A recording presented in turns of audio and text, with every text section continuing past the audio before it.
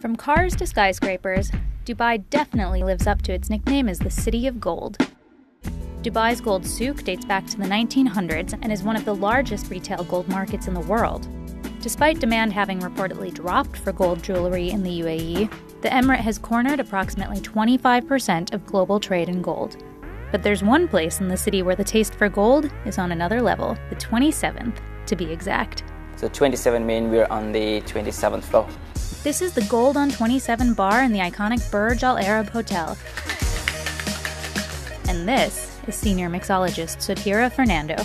He works with so much gold, it's no surprise some of it rubs off on him. When I go home, I'm full of gold dust and gold elements.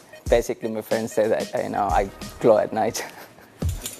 There are many golden delicacies to try.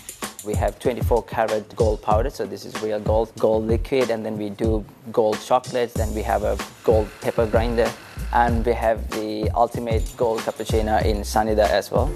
Sudhir and his team are constantly looking for new ways to use this precious material. So yeah, every week I have to come up with new golden ideas.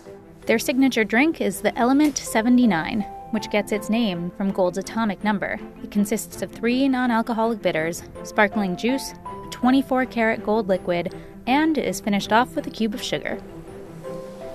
That sure looks good, so it must taste great too, right? To be honest, the gold doesn't really add a taste to a drink, it's just more of an emotional feeling.